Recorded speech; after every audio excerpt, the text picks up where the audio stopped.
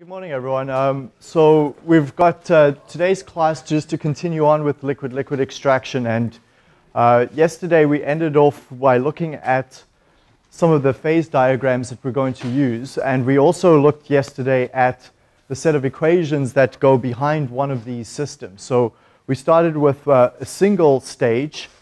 We saw, just recall that we've got our solvent coming in, our feed coming in.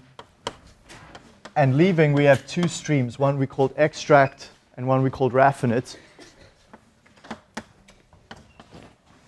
And we derived the equations and the symbols for that system, the last class.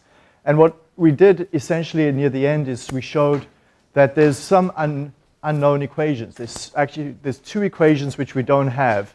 Once we write out all these symbols, we had 15 variables. We derived 13 equations that were linearly independent of each other. There's two more equations that are necessary to solve that system. And in fact, those two equations won't be equations that you could write out on paper. We're going to see in today's class that those two equations or pieces of information we need actually come from this phase diagram. So the use of this diagram is going to be something that is critical to us. And that YouTube video, the link is posted there if you want to watch it again, just to refresh your mind on how that diagram works. So what we then ended off with the last class as well by the end is we looked at the lever rule, which is a rule that tells us how we can figure out what happens in a system when we take two mixtures, two mixtures, P and Q, and if I combine them and create a single mixture, K is that single mixture. It has that composition shown there on that ternary diagram. And the lever rule tells us how we can find point K. So the simplest way to understand this is if you take a mixture of P and a mixture of composition Q, you combine them, you know that it's going to be on the straight line that connects P and Q. How far along that straight line is given by the lever rule that we looked at yesterday. So that's a recap essentially of that part. And what's actually important is that the lever rule works in reverse as well, right? If you find a mixture K, you know that it's going to settle into two phases. And what those phases are going to be the points on this equilibrium curve, that arc shape. And so if I took a mixture K of that composition and I allow it to come to equilibrium and separate into the two phases, I'm going to have one phase with composition P and another phase with composition Q.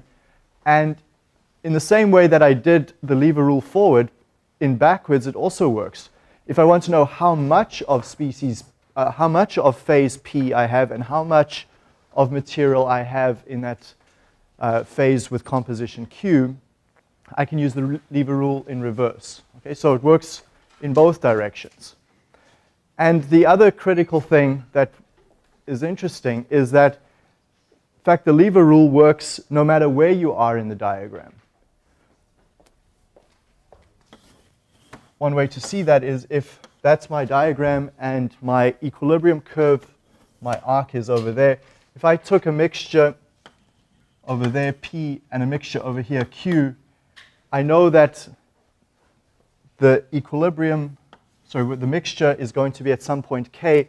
If that point K happens to be there, what can we tell about mixture K? Yeah. It's a single phase, okay? And if you shake it up and allow it to come to equilibrium, something messy is going to happen. In fact, you're going to get, if you shake it up and allow it to come to equilibrium, it's going to stay at K in this particular case, okay? Because it's in the single phase region. If I mixed P and Q in such a way that the ratio of P and Q that I used allowed it to come to equilibrium at point K2. So that's my mixture.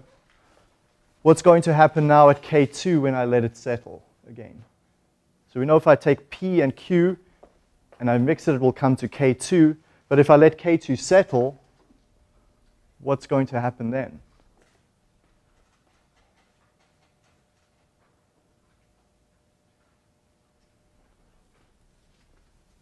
No guesses?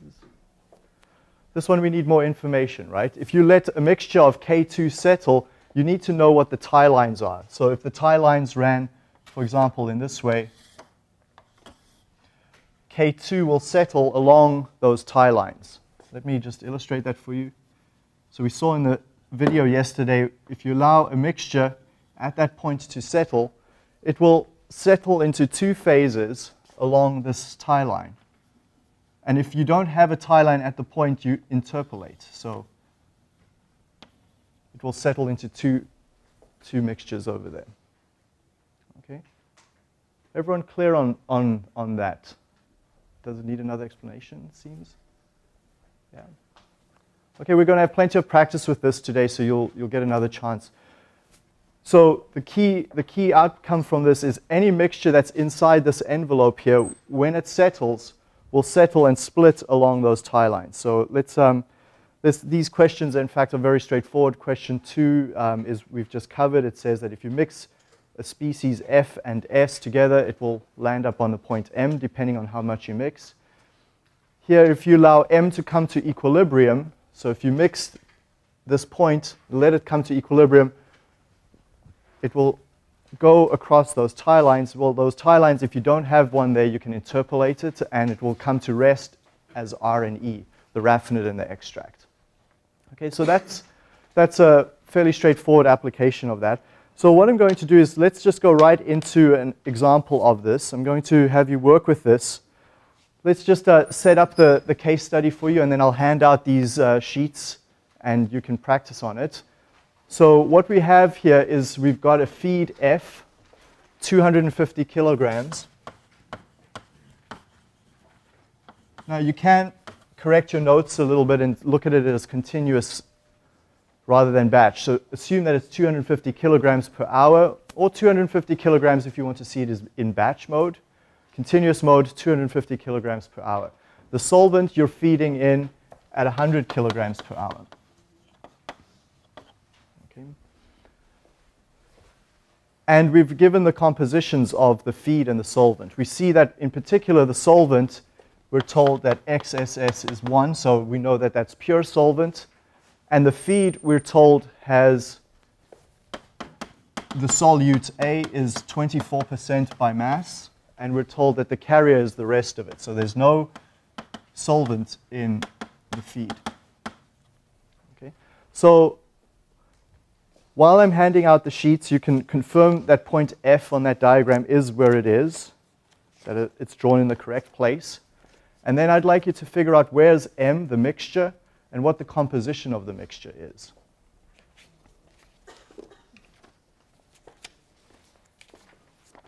So the sheets have two sides to it. Both sides are the same. One is for you to make mistakes on, and the other side is to keep going with the corrected version. It's also a PDF on the course website if you want to practice later on at home.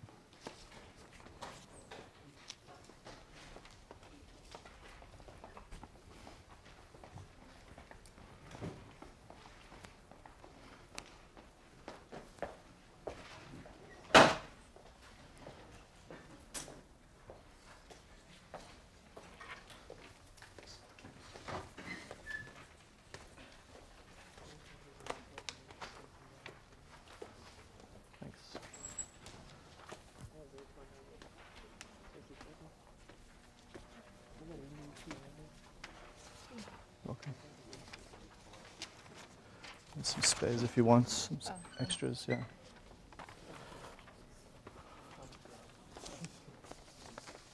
Anyone want a spare copy? There's duplicates, there's lots available. Just pass them around.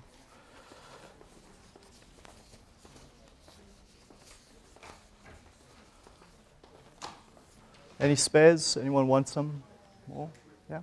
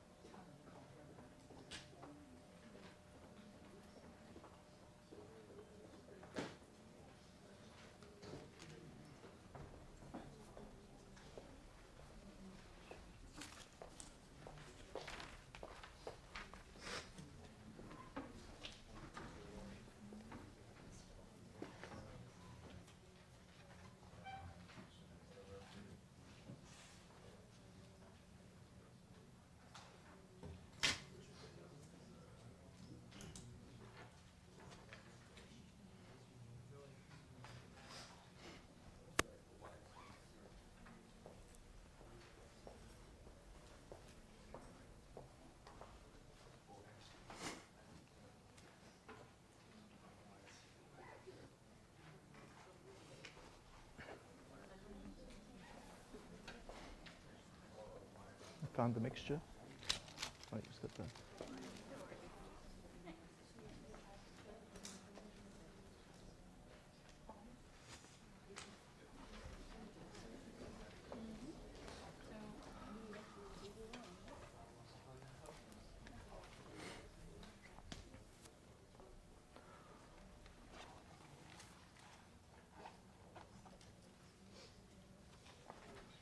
Need a ruler? That's what I was looking for. You can actually do this one without it, using the equations from yesterday.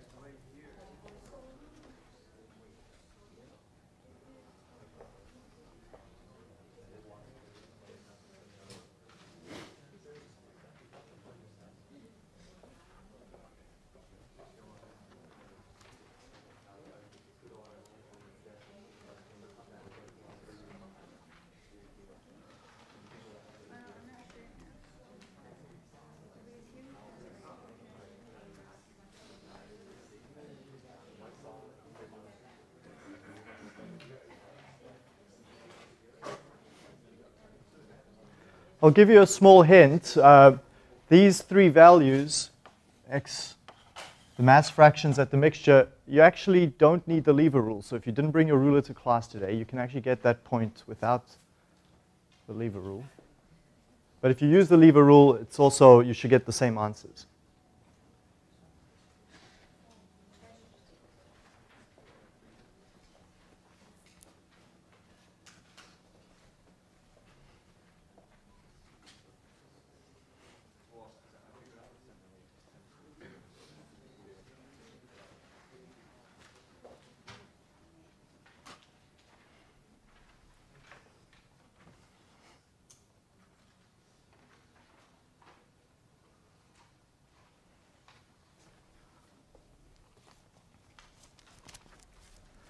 Okay, so let's get some answers going here. M, the easiest one, the mass at the mixture, is the sum of them. So we saw that equation yesterday, that M equals S plus F.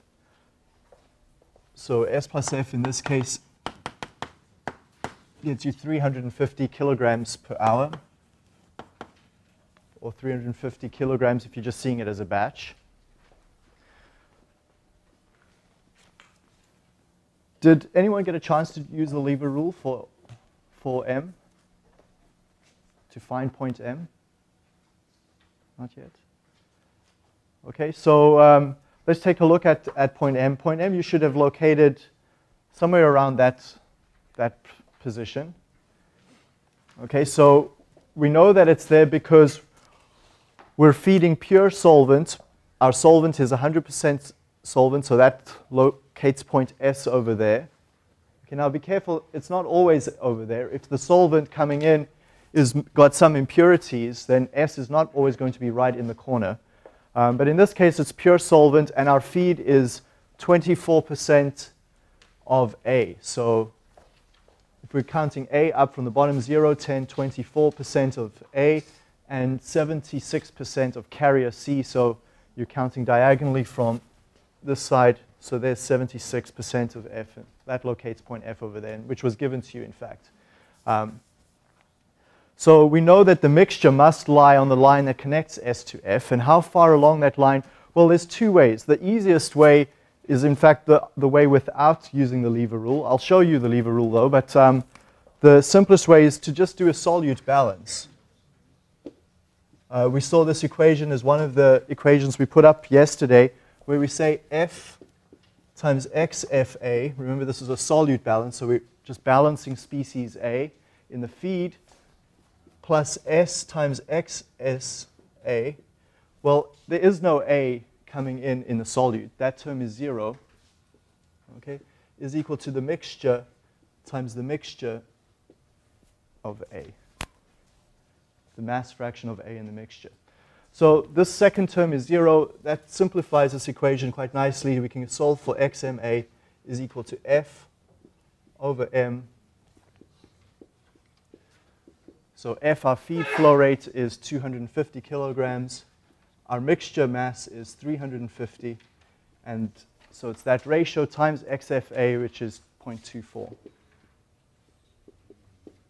Okay, and then XMA is equal to 0.17, which is that value over here. Okay, so if you've drawn a straight line then that connects S to F, essentially it says that where do you put point M? You put point M at 17%. So 17% is, well, here's 0, there's 10, 20, so it's somewhere in this region here, and that's close to 17% in A, in the A direction.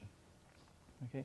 You could also, if you didn't do it that way, and you wanted to calculate XMC, you could also do a Sol carrier balance, okay, and calculate XMC as 0.54. You can also do a solvent balance, I should say. So you could do 3 quick mass balances, or do 2 of the 3 and calculate the third one as a difference. So the solvent balance is 1 minus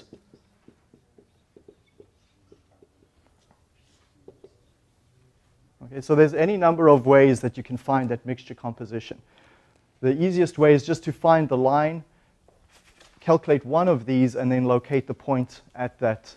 Once you have that point, you've got the other 2 compositions, right? That's the idea with this ternary diagram, is that every point inside that diagram gives you the composition of all 3 species. Okay. Now, if you did want to use the lever rule, I'll just write up the calculation here for you, and you can go try it at home if you don't have a ruler with you today.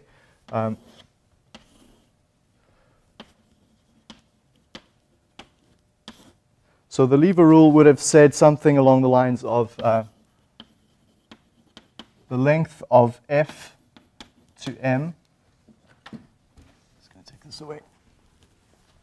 The length of F to M over the length of Fs is equal to the mass of, which 2 masses are those the ratios of on the right-hand side?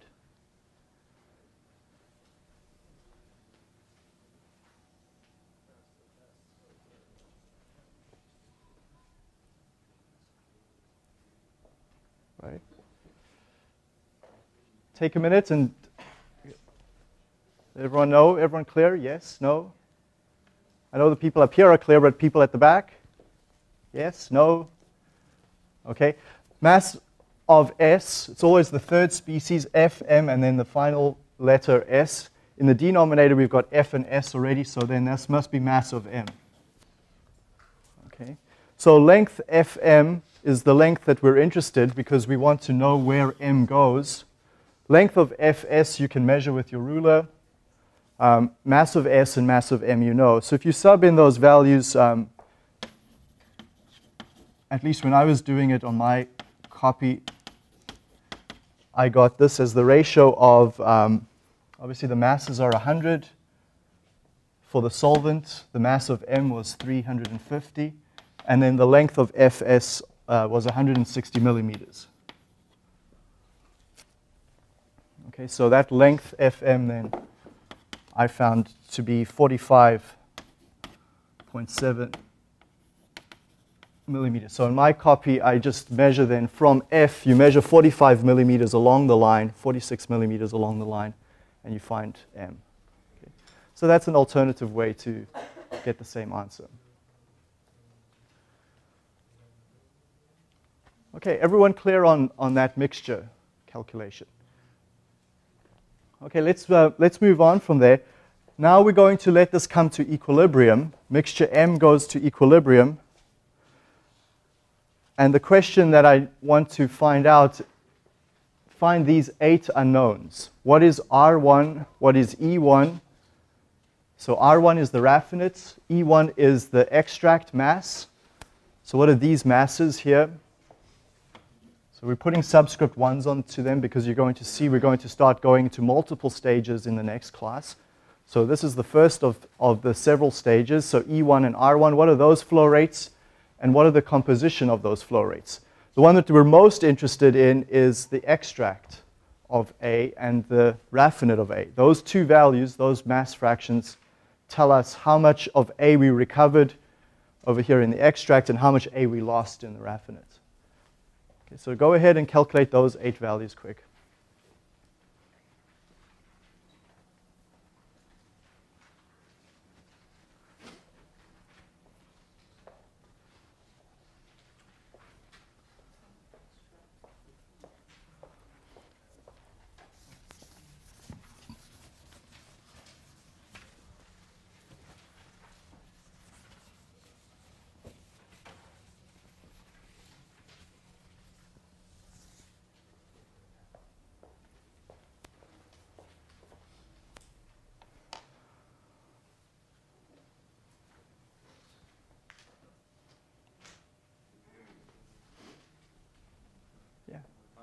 Just with length FM, like what does that mean? Like, is it, you just calculate the length on the graph, right? Yeah. I don't understand what it. The lever rule tells you, it basically tells you the ratio of these two lengths is inversely proportional to their masses. Okay, so but we wouldn't calculate like FM in practice. No, that is what you calculate because you want to know where M is. You know where F is, you know where S is, right? So you need to know, you want to figure out where M is. So you can find the composition. Right, yeah. You could have also done length SM and then figured it out that way, yeah. Or you could have done the ratio of length SM to the length MF, right? There's three possibilities there.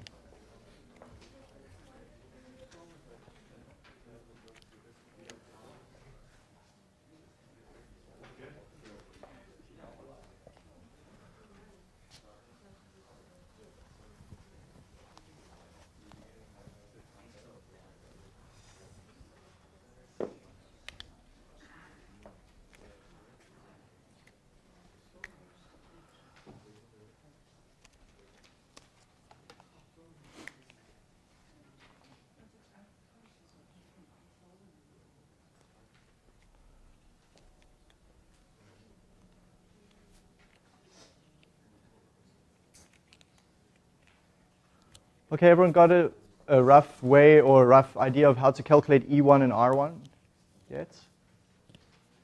Which approach are you following?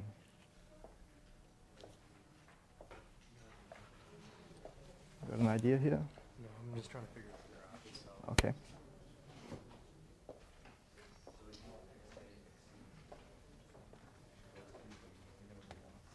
Got an idea yet?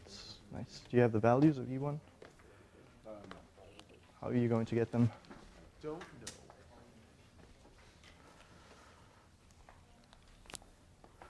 Okay, so let's take a look. Once mixture M comes to equilibrium and settles into raffinate and extract, we have a construction on your diagram that would look something as follows, where you allow it to come to equilibrium, interpolating between the two tie lines. Since mixture M doesn't fall exactly on one of the pre-existing tie lines, you'll interpolate and find E1 and R1 at those locations. So once you've figured out where E1 is and R1, firstly, why is that E1 and not R1 over here on the left? Okay, This is the phase that's got a lot of solvent. E1, this is the solvent direction. That's the extract, so the other one is the raffinate. So once you've found these 2 points, in fact, you've got these 6 unknowns already. The R1 compositions and the 3 E1 compositions. So that gets you those 6 unknowns, but those 2 locations, E1 and R1, don't tell you what the flow rates are. Okay? We don't know what those masses are, so how do we calculate that it's 221 kilograms for R1 and 129 for E1? Well, that's the lever rule there. You have to use the lever rule this time for that. And, well, you don't necessarily have to, but it's certainly one of the easier ways to do it. So let's apply the lever rule here, which says the mass of E1 over the mass of M. So you can pick any 2 values. I'm going to pick E1 and M, but you could have picked M or R1 or E1 and R1. But the easiest one is just where you've got a single unknown, mass of E1 that you wish to calculate. That's our unknown in the numerator. The denominator is known. And so that's the ratio of 2 lengths. Which ones are they in the numerator? First,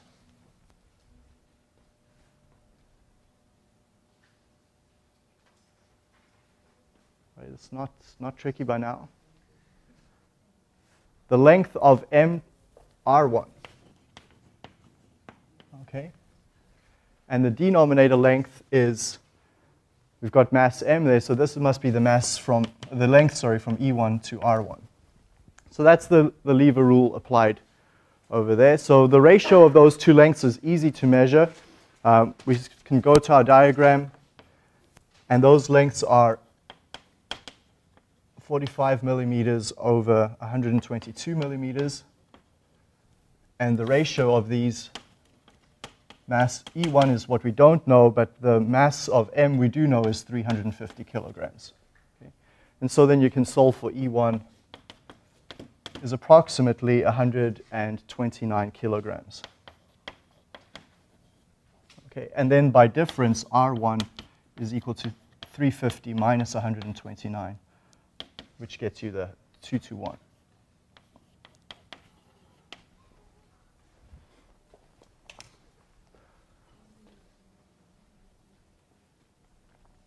Okay, so if we just keep going with our mass balance then, and we just add that onto our diagram. Let's take a look at our figure.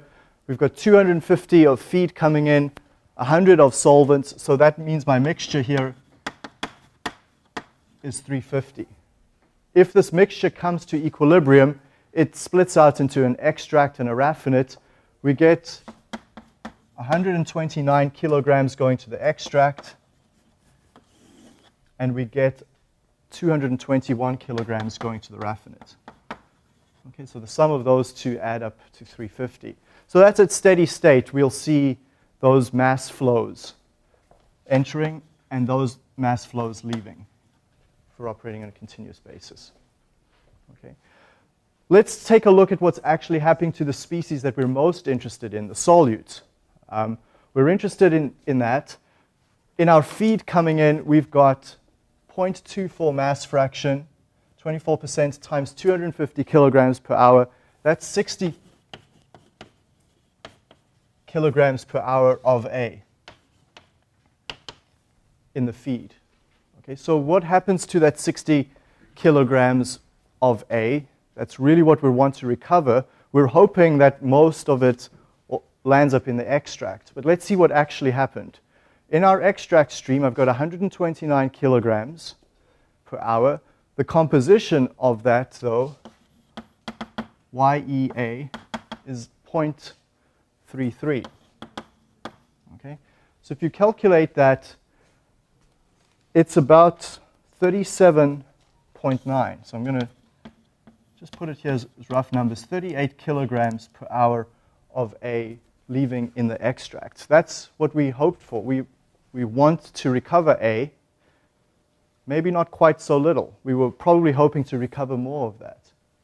Right? We're essentially throwing away then in our raffinate the rest. Well, how much are we throwing away? Well, we can do it by difference, 60 minus 38, or you can do it by a verification of the mass balance here. XRA is equal to 10%. Okay, so it's a low fraction. 10% is definitely a lot lower than 33%, but the mass fraction doesn't tell you everything. It doesn't help that this stream flows at a lot higher rate than E1. So even though this is a lower mass fraction, it's still got a faster flow rate, and essentially what's leaving out here at the bottom is about 22 kilograms per hour of A. So 60 kilograms of A comes in. We recover 38 kilograms, but we're throwing 22 away in our raffinate. Okay? So we can calculate a number that quantifies that for us. The number is up here on an earlier slide, this slide regarding question 4. So the number that we use is called recovery. It's how much solute do we recover? Okay? And you can sub into this equation 1 minus XRA times R over XFA times F. Well, those are the numbers we just calculated there, in fact.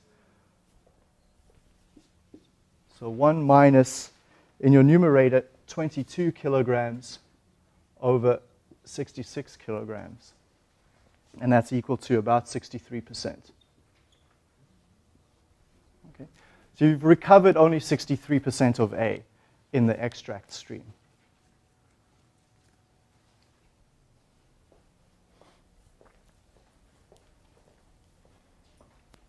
So not a very good recovery at all.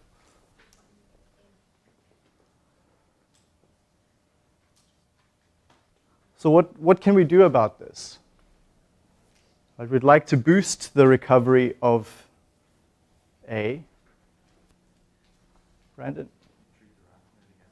We can treat the raffinate again. Okay, so we can go send this raffinate to another stage. So the raffinate R1, in fact, becomes the feed to a second stage. Okay, so that's one option. Any other suggestions?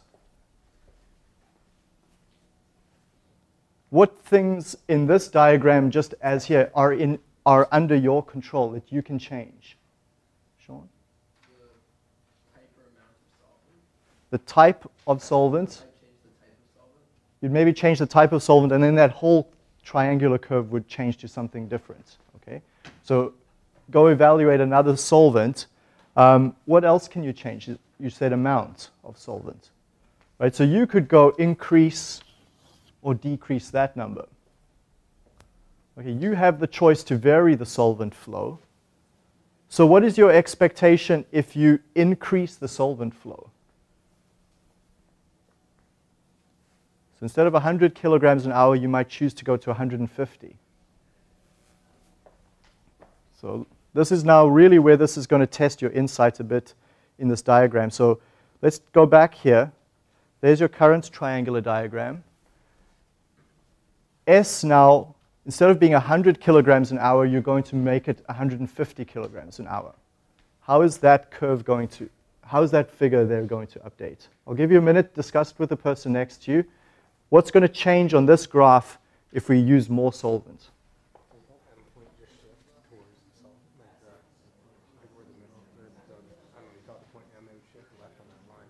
Is it left or right?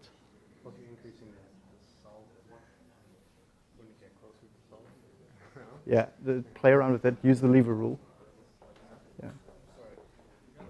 How did you get YEA and XRA to be like 0.33 and 0.1? You just read those off the diagram. So there is YRA is 10%, and there's 33%. Yeah. So once you locate those points, you get all 6 compositions. Right?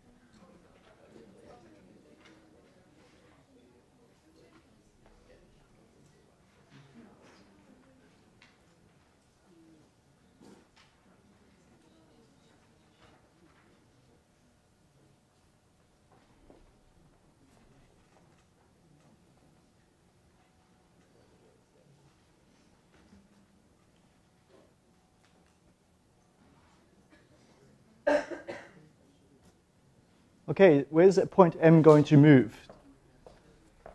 If we add more solvent, M is going to shift. Shift to the left, vote. Shift to the right. Okay, so point M shifts to the left. We can see that here from the lever rule. You can write out the lever rule for that line. Just look at the top half here. The mass of F is not changing. The mass of F stays the same. If you increase the solvent flow rate, what happens is your mass of the mixture goes up. So this number in the denominator goes up. The length SF doesn't change. Sorry, the length SF, yeah, that's fixed, right? And then length SM must go down for that ratio to balance. So length SM goes down. It means this length must come shorter, so the mixture shifts. So now assume mixture M is over here, and it's going to, or let's just use this black tie line over here. So mixture M is over there. It's going to go along a new tie line. What's going to happen to your extract, and what's going to happen to your raffinate compositions?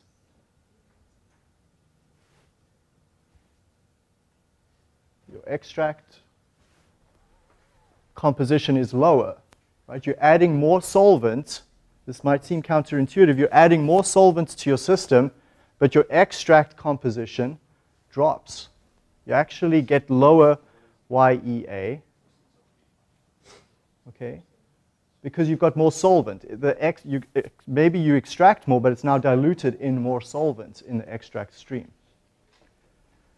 And notice here that your raffinate, R, doesn't actually change a whole lot. It drops by a little bit. It says that absolutely you drop from, say, maybe 10% to 7%, but it's not such a big gain. Okay? So what I want you to get from this is that you can't tell ahead of time what's going to happen to your recovery. Right? You have to go actually do the calculations. I can't just look at this graph and make a good estimate of what's going to happen.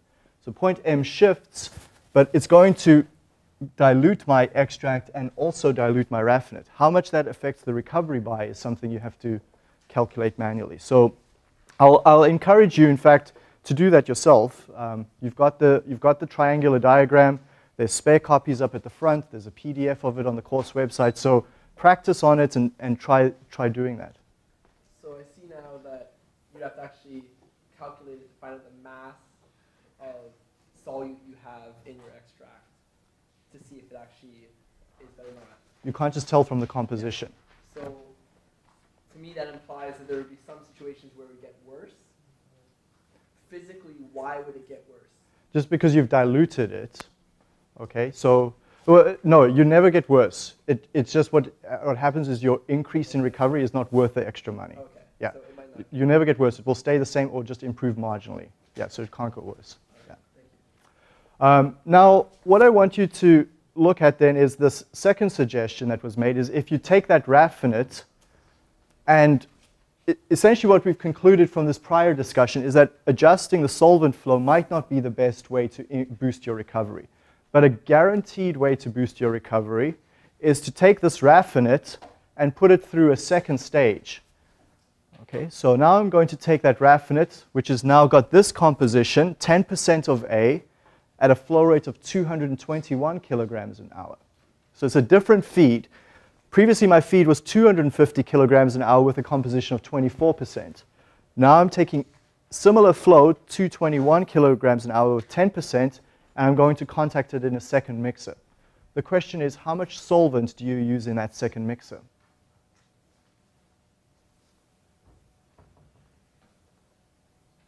Do you use the same amount of solvent, 100 kilograms an hour? Do you use less? Does it matter?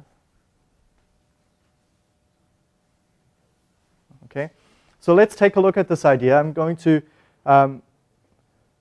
put it up there. I'd like you to consider this diagram and draw on that diagram what's going to happen when you add that raffinate, treat that raffinate as the feed this time, and contact it with fresh solvent. So what are you going to add onto your diagram now? Brandon? A line between R1 and S. Yeah, okay. And then figure out where the mixture is and and look at some alternatives for low solvent flow and high solvent flow.